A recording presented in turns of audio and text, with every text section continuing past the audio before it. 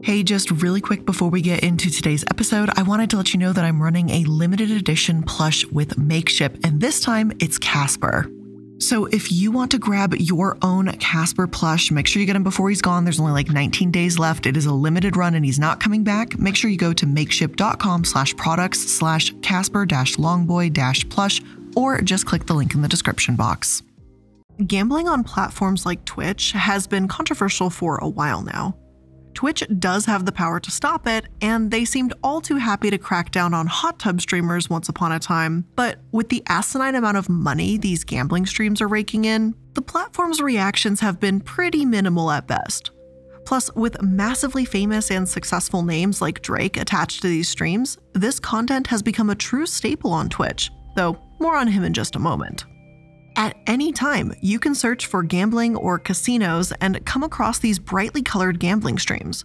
Some of them, like Sugar Rush, have dead-eyed, neon-colored teddy bears, bright stars, and other candy shapes. These streamers tell their audience that these games can really turn around before you know it, and after a few short spins, you'll watch them supposedly earning thousands, if not even millions of dollars. 160x, 160k, 160,000, right? Maybe you chase that high along with them, scared and anxious once their wallet drops closer to zero, only to cheer and root them on when they earn it all back and then some. Dopamine, serotonin, whatever the hell it is, you know that gambling is playing off of that little rush that you get, and you can't help but watch. And when the stream ends, maybe you consider trying it yourself. It's only a few bucks after all. Plus, the streamers made so much money, so what's the harm in just one spin, right? I think we all know the answer to that, considering that these games are designed to be addictive. But there's a bit more to this aside from brightly colored candies and virtual casinos. Either Drake, who stepped in to make this content even more popular by teaming up with the crypto casino and sports betting platform known as Stake.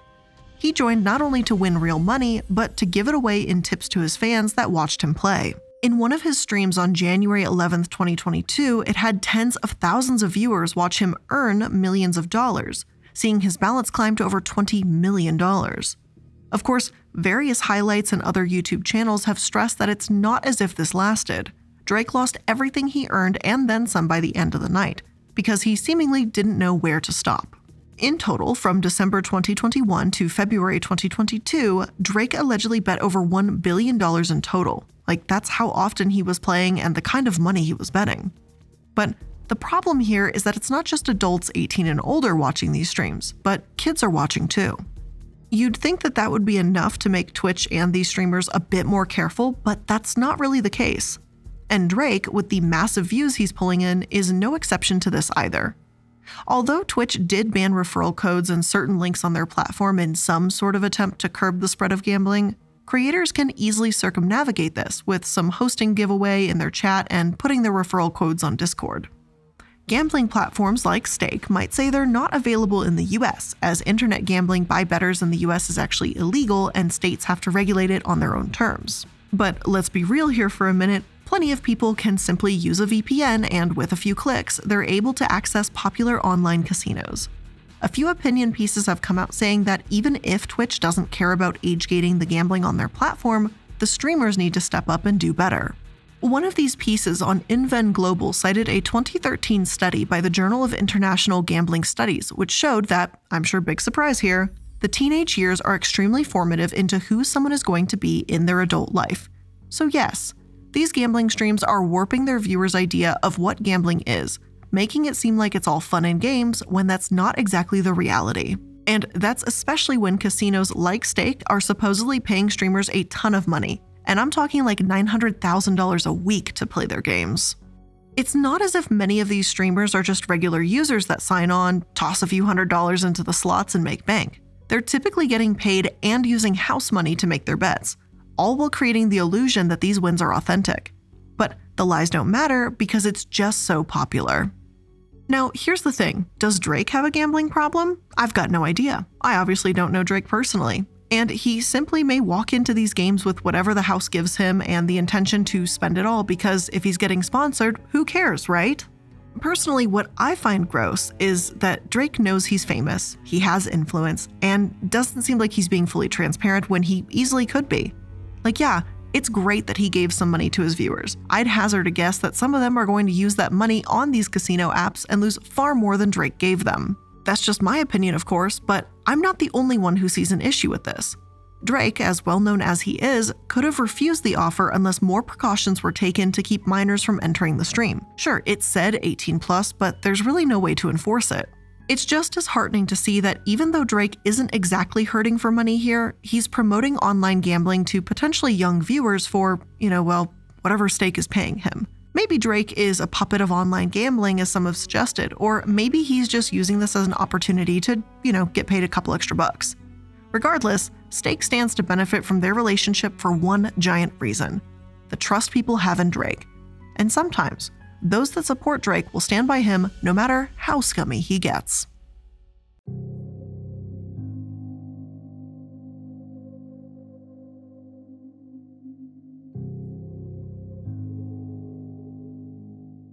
Hello and welcome to the Corporate Casket. I'm the iilluminaughtii, and today we're going to be talking about who Drake is and his rather sketchy background. Now, although he's made a lot of headlines recently for his online gambling controversy, Drake has practically been a household name for quite some time now. Here's a brief recap on who he is in case you may not be familiar or forgot. His father was a drummer for Jerry Lee Lewis, but he was primarily raised by his mother and attended a Jewish day school. He felt extremely isolated in the Forest Hill community where he grew up, later saying that, quote, "Nobody understood what it was like to be Black and Jewish. Being different from everyone else just made me a lot stronger." His claim to fame happened early on in life, though, when he landed the role of Jimmy on the Canadian teenage drama Degrassi. Though we talk about the meaning of being self-made and how so many people often have help, Drake really did build his career from the ground up. He started writing lyrics in his late teenage years and, according to him, was even kicked off Degrassi in 2008 because of his hectic music schedule. Just a year later, his third mixtape featuring the song Best I Ever Had found great success under his very own label, propelling Drake into stardom. 2009 was a whirlwind. He was seen making out with Rihanna, he was signed to Lil Wayne's new label in a massive bidding war, and teamed up with Kanye West, Lil Wayne, and even Eminem to produce a song for the LeBron James documentary. The list goes on. There's really no understating that Drake found incredible success. And it seemed to be the result of hard work and years of dedication and talent too. It wasn't handed to him on a silver platter. His fan base grew, and those that loved his music have said it's because of his emotion. Drake gets emotional and introspective on his tracks, and his relatable lyrics are one of the reasons why he's been called one of the most important artists of his generation. But there are a few points of contention here, because while Drake might say that he started from the bottom or seem to imply that he made his career out of nothing, it's not as if he actually grew up at the bottom. The average income for private households in Forest Hill, the neighborhood in Canada where he grew up, is more than 6 figures, about $101,000 a year. Those that talk about Drake's struggle will sometimes joke that it's nothing more than middle-class people problems. So his supposed crawl from poverty's trenches just isn't accurate. Like, let's be real, the worst thing that happened to him was getting shot on a television show. He didn't live the same struggle he portrays. But it makes for a good story, sure, like we've talked about what being self-made is plenty of times before. Drake seems very willing to tell his story because he's trying to be, as one fan put it, authentically hip-hop or hood, even if his background just doesn't really fit with that narrative. While started from the bottom, now we're here is a catchy tagline, it sure seems a bit of a stretch to call his upbringing the bottom. Sure, Drake can rap whatever the hell he wants, and those lyrics are his choice, obviously. Personally, I just take issue with people underplaying financial privileges and advantages they had growing up because I feel like it continues to perpetuate this idea that it's easy and accessible to achieve the American dream, when in reality, that's not the case. And yes, I am aware he's Canadian, I just know that the American dream holds like context of being like you can start from rags and get to riches kind of situation. Just roll with me on that, I know he's Canadian. The truth is, crawling out of poverty is extremely difficult when you don't have a leg up. It's even more insulting when you think about how many people in the hip-hop and rap industry did actually crawl out of poverty to get where they are. You can't just co-opt other people's life stories. Another important point to make here is how Drake represents himself to his fans. Not only is he a celebrity and musician, but many believed he was genuinely kind. For example, at one concert, he called out a male fan for groping women during his show, condemning the behavior. He's advocated for the feminist movement and had people awing him when he was collecting Birkin bags to give to his future wife. As Refinery29 puts it, he's hip-hop's good guy, the handsome, kind, and sensitive one. Even though Drake was at the Astroworld concert co-starring with Travis Scott, he's still seemingly maintained this squeaky clean image. After all, the footage that was released largely showed Scott being more to blame for potentially inciting the attendees, resulting in 9 deaths after crowd surge. Drake did make some headlines for being named in a lawsuit along with Scott and Astroworld, but it sure seems like he wasn't aware of the situation, and his apology sure looked more heartfelt than Travis Scott's, even though that isn't exactly saying much. One article has even stated that he, quote, represents a new breed of young men, a breed that, according to the article, doesn't just talk about drugs and guns, but respects women and aren't afraid to be honest with their audience. Firstly, the words breed of young men is definitely just weird wording to me, like maybe just don't refer to a group of people as a breed. I don't know, it just feels kind of creepy or weird. I can't really place my finger on it, but something about it is just kind of giving me the ick. But secondly, how different is he? Is Drake actually the clean-cut, honest, and emotional image he's portrayed to be? Or do the accusations of him being a groomer actually have some weight to them? Let's start with how Drake openly treats women, and then we'll talk about who he allegedly is behind closed doors.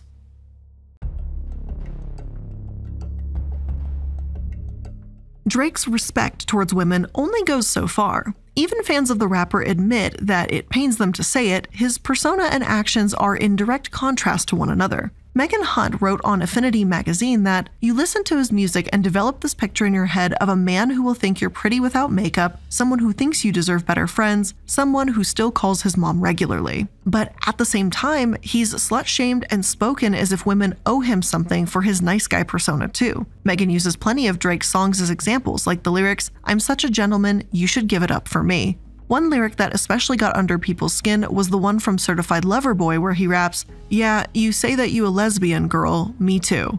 Now, I know what you might be thinking. Those are song lyrics, it's just a song, and frankly better than a lot of things that have been said about women by rappers before. Joking around saying, haha, I'm a lesbian too? Sure, it may be insulting for some, but others think this isn't worth reaming him for, like it's just not worth the criticism.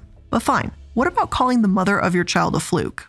Drake had a child with Sophie, a former porn star, and essentially hid his son's existence from the world. Not only did his representatives call Sophie a liar before Drake himself confirmed the child Adonis was actually his, but then in his album Scorpion, he had the nerve to refer to her as a fluke. The exact lyrics are, "Baby mama fluke, but I love her for who she is." The thing is, it's not as if a lot of reputable sources are reporting on the topic. I'm sure there are fans that may say this wasn't intentional or it was exaggerated. Yet, I would have to assume that someone as big as Drake has a team of producers and musicians working on his tracks. There's no way that this was only heard once, by him, approved, and then sent into the world.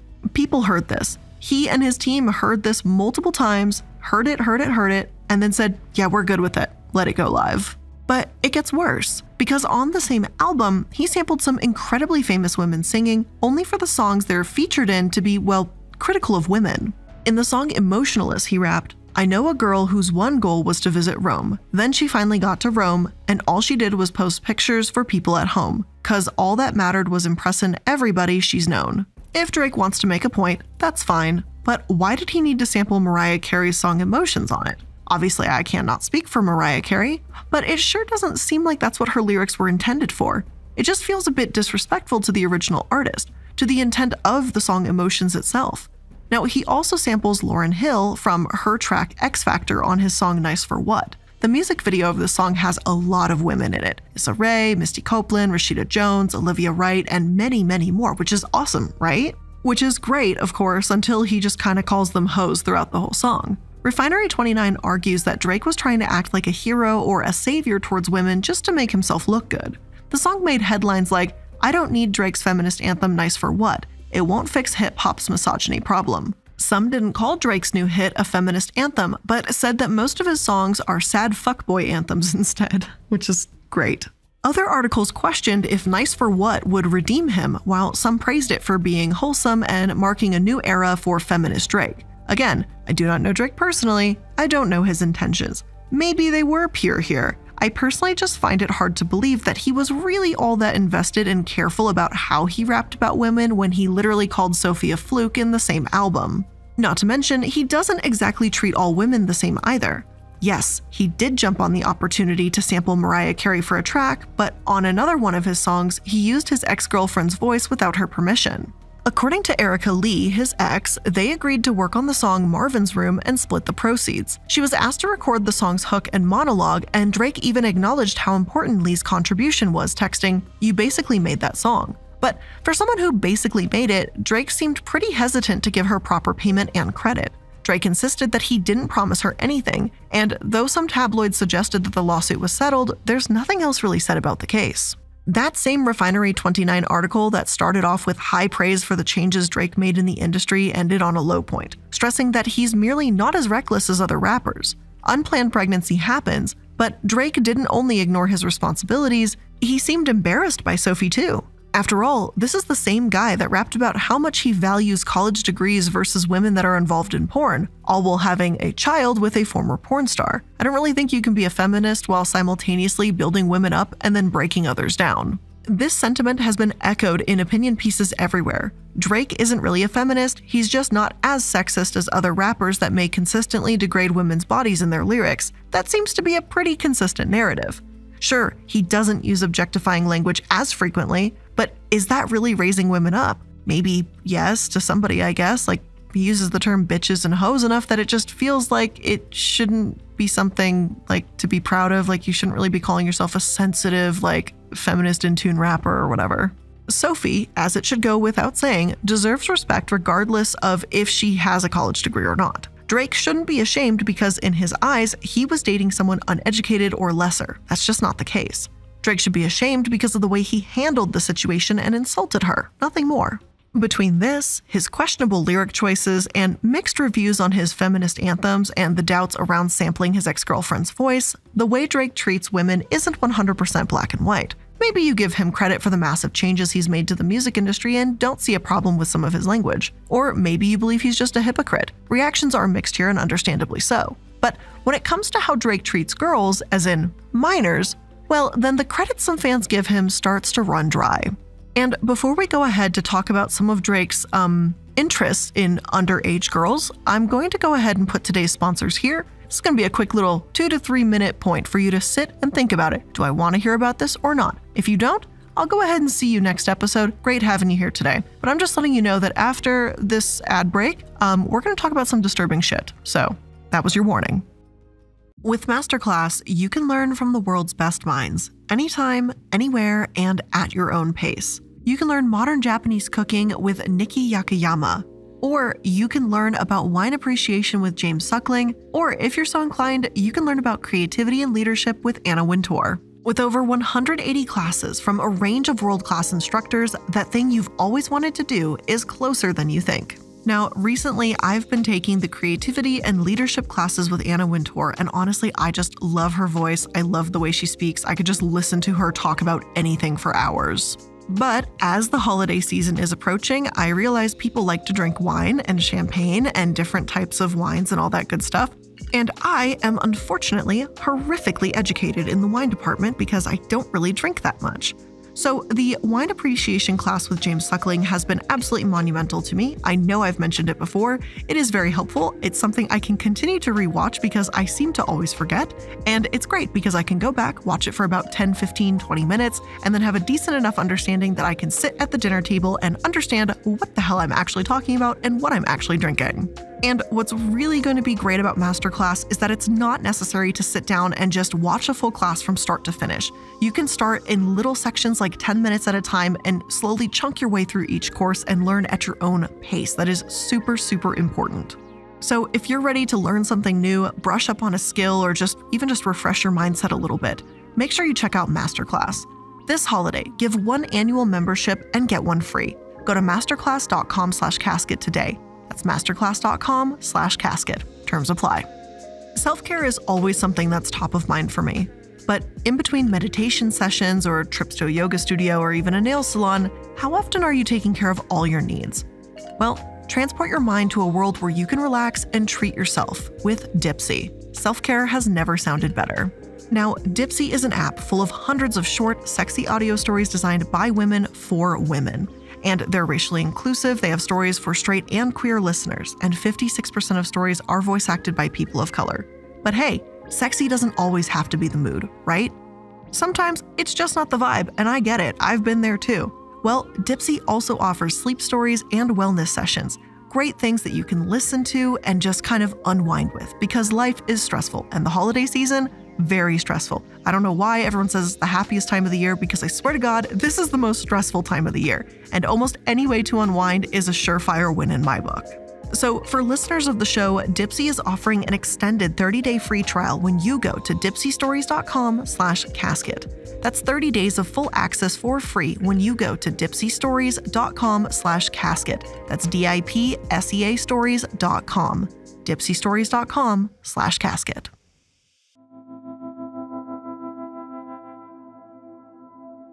Please note that this next section will contain mentions of sexual assault.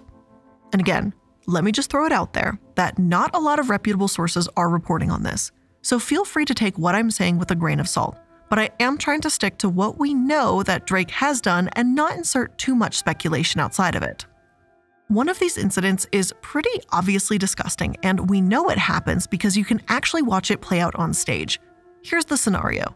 At one of Drake's concerts in 2010, when Drake was 23, he invited a fan on stage. He danced with her, kissed her neck, and even commented on her shampoo. I've got no idea if she liked this, but it's not as if that matters when she told Drake that she was only 17. Drake said, I can't go to jail yet, man. 17? Why do you look like that? You dick. Look at how it is. You'd think that that would be the end of it and Drake would apologize and she'd leave the stage. But Drake's comments grew a little bit more disgusting. He then tells her, I don't know if I should feel guilty or not, but I had fun. I like the way your breasts feel against my chest. So, talking about a 17-year-old's boobs on stage, real classy stuff here, especially when he's 23. He absolutely should have known better. And for those of you who are listening who are above the age of 23, because I know when I heard this comment initially and I read it, and then of course, I had to go look at the video, I was like, oh dear. But I thought about it and I was like, when I was 23 years old, I was like, nope, yeah, I didn't look at a 17-year-old and I was like, ooh, yeah, fabulous boobies. Like that just didn't ever cross my mind. So it's one of those things where I'm like, how exactly did you get to that, and then to say that all on stage publicly at a concert? Like it just doesn't click for me, but apparently it clicked for him. What's worse yet about this is fans were actually cheering for him, and many seemed to just laugh about it when Drake said he didn't know if he should feel bad. The cheers only grew louder when he kissed the fans' cheeks and forehead. This clip started resurfacing around sometime in 2019 after even more rumors and skepticism about his relationships with minors started making headlines. Around that time, Drake was called out for having a weird relationship with Millie Bobby Brown, who plays Eleven in Stranger Things. At the time, Millie was 14 years old and Drake was 31 years old when they met, and they struck up a friendship that both said was a friendship or a mentorship, whatever they want to call it, and nothing more. Other sources, though again, many of them aren't the most reputable in the world, they claim that the text between them show something a little deeper, and Drake was supposedly texting Millie how much he missed her. When she turned 18, a TikTok user played audio from a SpongeBob episode that says, "Finally, I've been trying to catch you boys all day," beneath her 18th birthday. It should be funny. I'm sorry. I love a good SpongeBob meme. I'm so fucking tacky. But you guys know the quote and how it goes. But it was, underneath her 18th birthday photo. It was again meant to imply that, hey, Millie was finally 18 and legal to do stuff with, which again is a really fucking gross implication. Drake, in a moment of sheer stupidity, commented "lol" beneath the TikTok. Not exactly what you'd want to see on a comment beneath a video like this. But perhaps to her, this really was just a lovely friendship. But people were hesitant to give the benefit of the doubt to Drake. Drake was supposedly dating a model that was not much older than Millie around the same time, so it really doesn't make anything better to add context to just the time frame that this was all going on. Now, unfortunately, it's been widely speculated and rumored that Drake was dating model Bella Harris when he was 31 and she was only 18. US Magazine has reported that they aren't dating, while others said the caption of her "No place I'd rather be" on a photo of them together was a couple confirmation. So did Drake date her? I don't know. I've also got no clue about what kind of text he may have sent Billie Eilish when she was 17, but Billie staunchly defends their friendship too. He may or may not have been with Kylie Jenner or other members of the Kardashian family too, but again, there's no confirmation either way. But what we can confirm is his absolutely disgusting behavior on stage and his off-putting comments in response to a video celebrating Millie finally turning 18 years old. Like, clearly he knew that fans believed he was interested in Millie and wanted to sleep with her.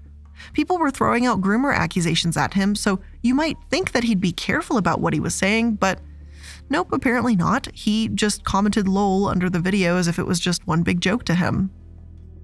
While the birthday bash for Kylie, the reputed relationship with Bella Harris and singer Georgia Smith, who was supposedly dating Drake when she was 19 and he was 30, or the text with Millie, I don't know how far any of these interactions actually went, but it does feel strange that Drake has had so many close relationships with young girls over the years. Surely it can't be that hard to stay away from minors, right? Or, I mean, I would think not. I don't know. I mean, maybe don't talk about a 17-year-old's breasts on stage. Like, that could be a really good start in like 2010, and he couldn't even do that then, and that's been like 12 years since then, so I don't know. But the real question here is, does this mean that Drake's career is coming to an end or that he's getting canceled? Well, I highly doubt that, unfortunately. Controversy has embroiled Drake for a while now. It just doesn't stick to him. Whenever truly large controversies or lawsuits have come his way, they haven't seemed to hit the mainstream media. Back in 2017, a woman by the name of Laquana Morris, who goes by Layla Lace, accused him of sexual assault. He insisted that everything between them was consensual, but still ended up settling for $350,000. Layla's story didn't seem to add up at first, but even after she filed a complaint with the New York Attorney Grievance Committee against her own attorney, the case has remained quiet.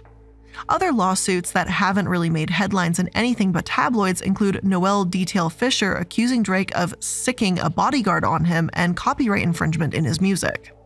Even when violence surrounding him has made the news, it's often specified that his entourage or his bodyguards are the ones involved, going overboard with people close to him or being rude to drivers in Toronto traffic.